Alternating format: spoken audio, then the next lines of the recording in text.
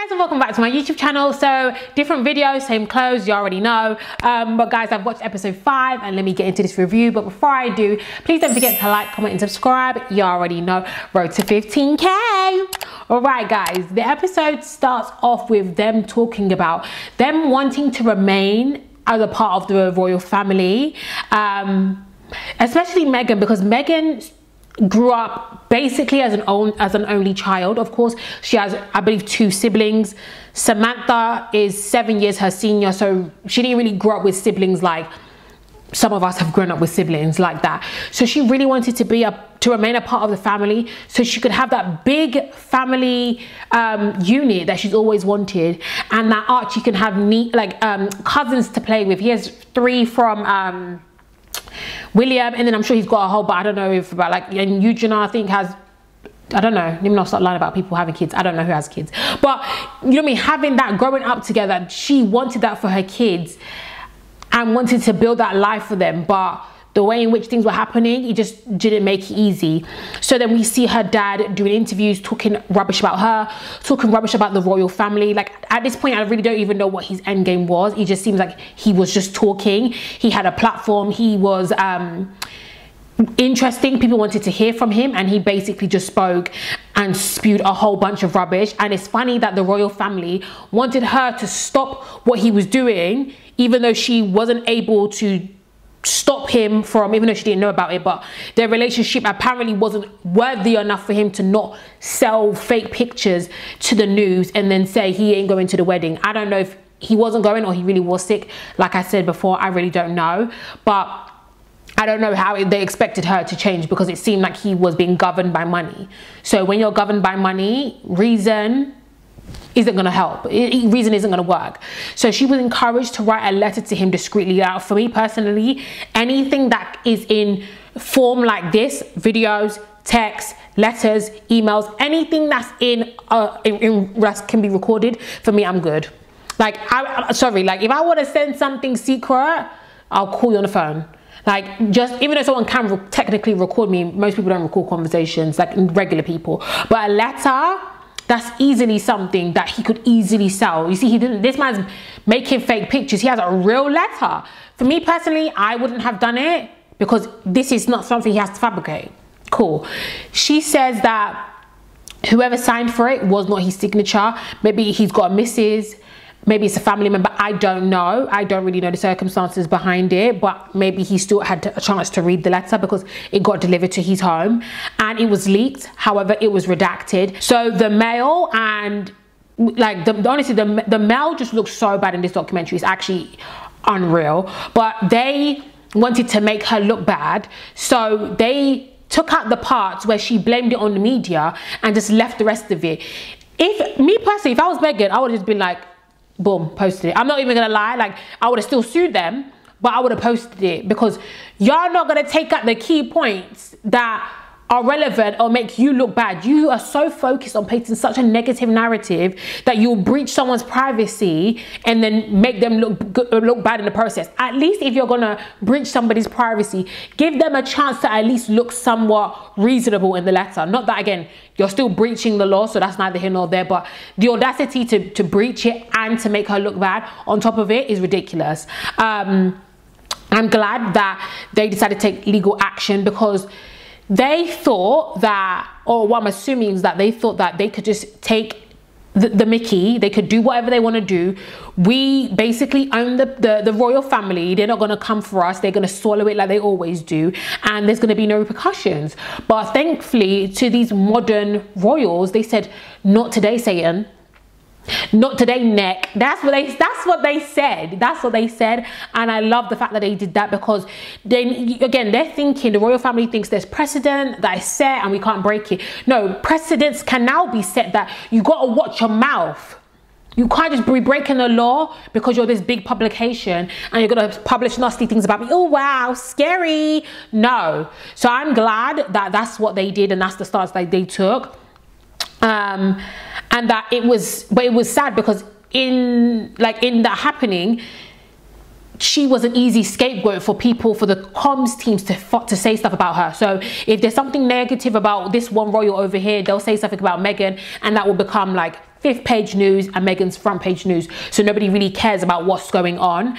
And I think it is disgusting, and I think accountability definitely needed to happen, because we cannot just be like, things just that's just the way things are. No, we cannot. We have to have accountability, and things can change, and some things do need to change across the board, point blank period. I'm glad that they were able to take times for themselves, go to Canada, enjoy being parents, being newlyweds, and they didn't spend Christmas in London. Okay, so it's not every day go home to your family and go spend Christmas. It's not every day live your life for other people. That includes the royal family, the press, the public, whoever. It's actually not every day be controlled. Sometimes let's do what we want to do. So I'm glad that they had that time away. However, the paparazzi still followed them, and they became super overwhelmed with what was going on, and just, you know what I mean, it just was becoming too much. They disclosed that they wanted to move to Canada, and they seemed like they had a really good plan. Canada is a part of the Commonwealth, so they can still act in their royal duties and assist the Queen on, you know what I mean, on her ambitions. So that's good for the royal family, but then they're also away from the press that ripped them apart. For me, that was such an amazing compromise. And Harry said, I don't want to be dependent on the taxpayers, because if I take one penny from you guys and you guys think you owe me, yeah, let's cut that off now. So let's leave that alone. And I think that's such a good way in which to do it. I don't think people have heard about this before, but it's good that that was what he was trying to say, because a lot of people will still be, oh, we pay for you, we pay for you. No, you're not. If you guys are not paying for us anymore, you don't own us. Yeah, you can't buy the rights to my story. You can't control me. And I'm so impressed that that was the route they were going to go. But guys, see how deep it is, that money wasn't even enough to keep them there, because money will keep a lot of people there, but it wasn't going to keep them there, because their mental health and them wanting to live the life and raise their kids how they wanted to was more paramount than any money that they could get. They were also supposed to move to South Africa, but that was leaked, which is unfortunate. So it seems like they've been trying to escape for the past 2 years. Them also moving to Canada, and Harry saying that if we need to relinquish our titles, we will. We just will. And that being leaked, even though he only told his dad, for me is giving sus. I'm not saying people can't leak it. I'm not saying it definitely is King Charles, but it's giving sus. You would think you would at least try your hardest, lock and key, hide this message, protect it. I don't know, I feel like you'll do something, considering this was his fear, and it's still things still went awry. And it's just sad that nothing can stay private. How can things not stay private? Why these people that work in communications and stuff, we pay you, you don't pay us. Put these people in their places. I find it kind of crazy. Imagine a PA is telling the boss what to do. Since when? Since when? We would have sussed out that rat and like erased them from the company. But I don't know, I just find this kind of weird. And he was supposed to see the Queen. She was free. She said, come pull up on me. And then now when everything is going to be leaked, that they said that they don't mind relinquishing their titles, now the Queen's all of a sudden busy. Even though I hate that for Harry, and I know the Queen would prefer not to have done that, she also follows instructions, and she takes those royal duties so serious, it's beyond me. And then when it did come out that they were going to step back, the press saying that the Queen was blindsided. These are the same people that have to ask the Queen for permission to get married. How would she not know? This is the same Queen that was involved in the South Africa thing. You don't think Charles would have sent an email or told his mum that this is what Harry's planning to do, and you think Harry didn't tell the, like, guys, be for real. Like, I know that people want them to look bad, but be for real. Like, I think he really respects and loves the Queen, his grandma. Be for real. Be for real. And I don't think he would betray her like that. Me personally, I don't think he would come across that way, in my opinion. Meghan goes back to Canada.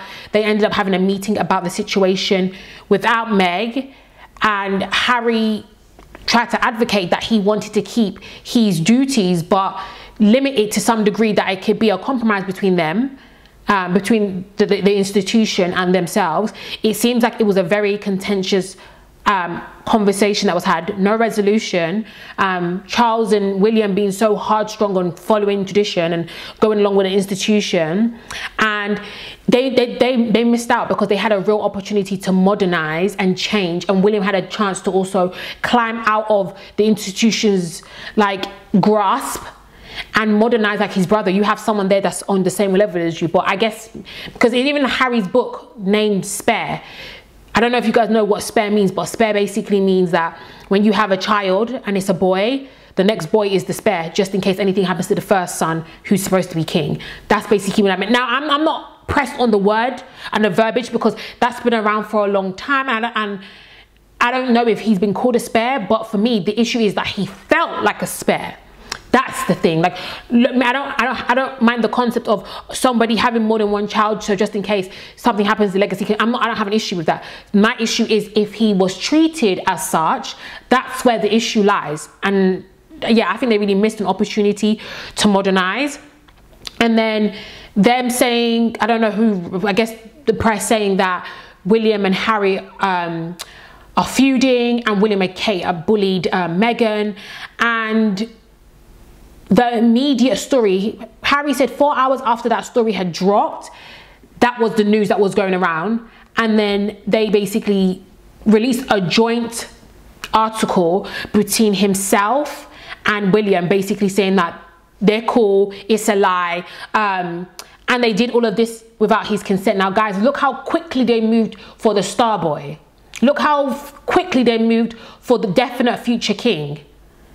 But for Meghan, they don't even move, period. It's not about even at the speed, they don't even move. So it lets us know when things happen, when y'all want to do something, y'all can do it. Y'all just choose not to do it. And I think that's why it was Meghan's like final thing to be like, you know what, that's why she was probably crying on the phone. Because imagine you guys make it seem as if we can't do anything about it, but when y'all want to do something about it, y'all can. And that's disheartening, because what is she supposed to do? She don't get the support she's supposed to get. And I'm glad that Harry clarified, even though it probably was a joint decision, Harry clarified that this was something he also wanted to do. The whole Megxit thing is embarrassing, guys. Why are we comparing Megxit to the UK stupidly leaving the EU? And that's my opinion, guys. I'm sticking to it. It is what it is. As if he doesn't have a mind of his own. Like the way that they think Meghan is some sort of Jezebel, that Harry has no brain for himself, doesn't make any sense. The things that people were like, come on guys, you know, in you guys giving so much credit to Meghan, you're really disrespecting Harry as if he's just some puppet, some chicken head. He's a prince for no reason. You know, have no, like that. Look at the insinuation of what you're saying when people think like that. Also, people saying, oh, she doesn't want to compromise, she's doing this, like, people speak as if they know something. Like, for me, I'll prefer to remain ambiguous, but people are speaking as if and even still, of course she compromised. She's an American actress in the UK, I mean in the US, she's living in Canada, living her life, doing what she wants to do. Her whole life has changed. If that's not compromise, guys, I don't really know what is. I don't really know what is. And people are saying, oh, she thought she was going to be this princess and things were going to be easy and stuff like that. This is not a fairy tale like that. People are saying like, oh, it must not be that hard. Are you guys royals? Imagine you can't go Sainsbury's. Imagine you can't pay a bill. You can't go wherever you want to go. You can't eat wherever you want to eat. You have to be told what to dress, how to act, how to smile, how to wave, where to go. Let's be for real. People don't know, and people are just looking at it like, oh, it's just you being a duchess. No, but there's more to that. You always have to put on a show. Guys, I could not do that. I would be so freaking tired. I will never behave like a typical person in my own profession. The reason why I say that is because that's not me. And I can't do it, and I won't do it. How about that? I won't do it, because that's just not me by nature. It's not what feels comfortable for me, and I don't think I should become my profession. Absolutely not. It was interesting to see the whole electronic thing about the propaganda tweets and how out of 70% of those negative tweets about Meghan, they came from 83 accounts that reached 17 million users. Guys, that was very, very, very interesting, because like they said, this is not no regular trolling, which is still horrible, but this is a conspiracy, guys. This is an institution. This is a robot in and of itself chugging out stuff which is disgusting. These people are having mothers' meetings about what to post, when to post it, what pictures to post it with. Like, the people them said it was middle-aged white housewives. Get a job. Get a job. Go cook for the PTA meeting or what? I don't even know, parent-teacher conference. I don't know, PTA? Parent teachers. I don't know what the A stands for. Assembly. Go, you know what I mean? Go help your child sell Girl Scout cookies, or go volunteer in your local CAF. Go do something. Be useful. Instead of you sitting online typing about somebody else, have some shame. This is, I'm not gonna lie, this is shameless. And for the sister to be involved in this, it's not surprising. And this is why it's not just a story, because like they said, you guys are putting, and when I say you guys, I mean like the press or people trolling, you're putting batteries into people's backs to make them feel brave enough to do some foolishness. Sending death threats. Are you for real? How can someone you don't know bother you this much? Guys, it can never be me. It can never be me. It can never be me. It can never be me. It can never be me. So once they say and they announce that they're stepping back, they're having their final engagements, and I'm so glad that they get to see for themselves front and center that people really ride with them. Just because the press don't, people, the public really care about them. And it is a massive loss, because they really had an opportunity to modernize. Like they were saying, Meghan is a person of color, even though I really don't like that term, but let me just use the term that they used. And 2.5 billion people are part of the Commonwealth. Guys, that's a lot of people. And a lot of them are black and brown. So they lost an opportunity to do something different. The people respected the Queen because of her age. She's an institution. She is the Queen. But the respect these days, guys, what's happening? We're in a different generation right now. People have the audacity to be throwing eggs at the King or at Camilla. We're in a different day and age, but it shows that we're not just going to respect you because you guys are senior people. We need to have respect so we can give respect. And that's why I'm so glad for the Caribbeans. They really showed up and showed out. Barbados replacing the Queen as the head of state. Jamaica also wanted to do something similar and cancelling tours. We don't need this showman. If you guys don't respect us, what are we doing this for?